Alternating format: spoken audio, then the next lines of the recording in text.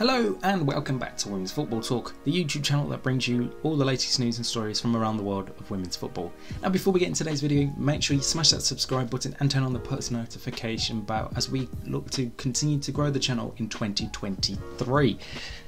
And that you're following us on Twitter and on Instagram for all the latest news and stories as and when it happens. So in today's video, I'm looking at 5 players who are out of contract in 2023. As of time of recording, these players have not signed new contract extensions with their clubs, and as of January the 1st, they are free agents in terms of being able to talk to clubs outside of their leagues ahead of a potential summer move.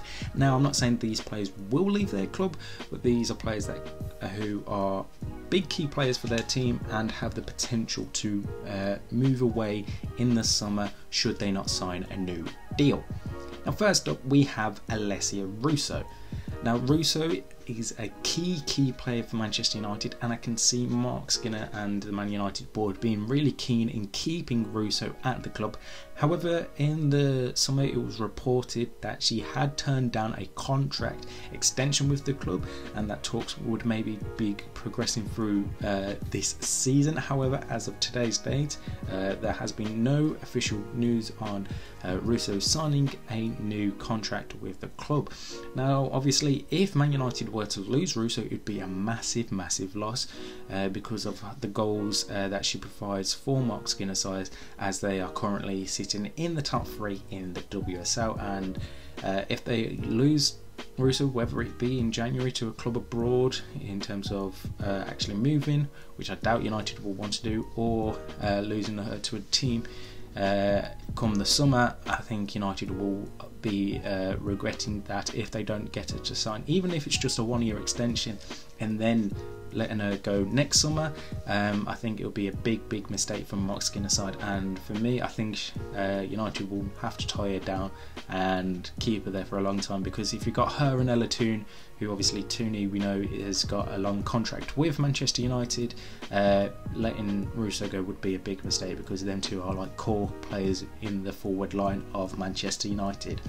Staying in the WSL, and we look at Chelsea and their captain Magdalena Eriksson.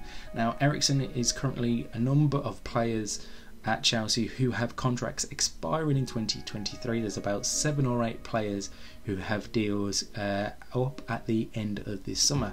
Now again, it wouldn't surprise me if later on in 2023 we hear Chelsea announce that Eriksson has signed a new deal, because of how crucial she is to Emma Hayes' backline and their WSL title runs so far and how they're doing this season. It wouldn't be surprising if Magdalena Eriksson was to put pen to paper in signing a new deal, but as of today, no new contract for Magdalena Eriksson, and maybe she has completed everything with Chelsea and she may want to move on to another team in Europe, head over to America and experience the NWSL.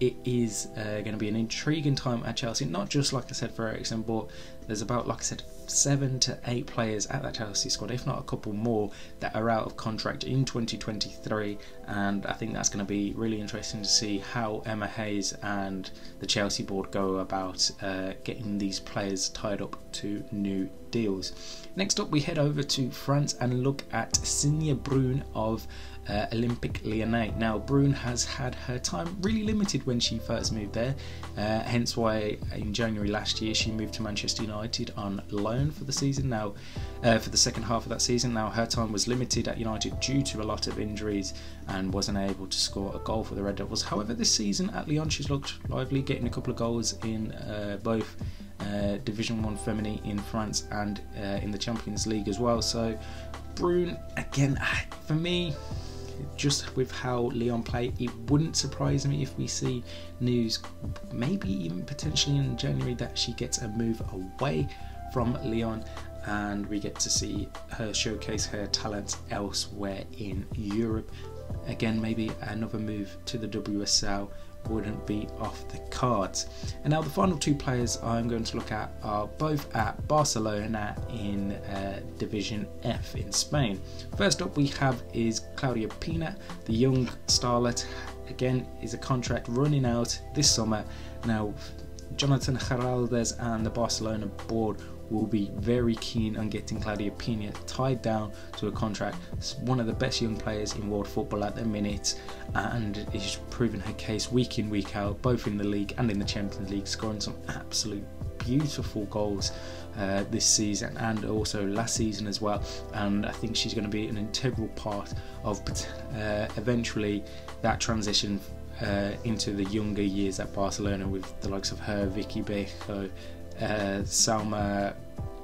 Vicky Lopez, Geish Ferreira, Salma Paralluelo. Like, Barcelona have a good core of young players coming through. Bruun Villamala as well, coming back from injury. So I think Barcelona will be really key in getting Pina signed to a new deal. Again though, I would love to see her come into the WSL and just show her trade, and it wouldn't take long for her to be one of the best midfielders in world football. Another one that is out of contract in 2023 is Ingrid Engen. Now, the Norwegian international at times has really been a bit hit and miss at Barcelona since joining from Wolfsburg. At times she's looked really good, and you're like, okay, it's understandable why Barcelona have made that move for her when she first came, and she's like, okay, well, she's really lighting it up. But then over time she seemed to have struggled with her game time and her performances. So for me, it wouldn't be too surprising. I don't think she'll leave in January, but possibly the summer and move away from Barcelona. I wouldn't completely write it off the cards as of yet. Like I said though, anything can happen with transfer windows. She could sign a new contract extension to remain at Barcelona, but just my feeling in my head is a move away from Barcelona is something that could potentially be on the cards for Ingrid Engen. So those are my 5 players that are out of contract in 2023 who could either leave their club or are yet to sign contract extensions at their club. Now, like I just said, I don't think all 5 of these players will necessarily leave their clubs. It's just the fact that there is the potential for them to leave and start negotiating with other clubs throughout January should they want to move away from their respective clubs. Right, that is it for this video. We'll be back with plenty more videos throughout the January, as we get ready to wrap up a January transfer window and welcome back club football after the winter break. Now, in the meantime, make sure you like and subscribe and turn on the post notification bell so you never miss a video of ours, and that you're following us on Twitter and Instagram for all the latest news and stories as and when it happens. And until next time, we'll see you soon.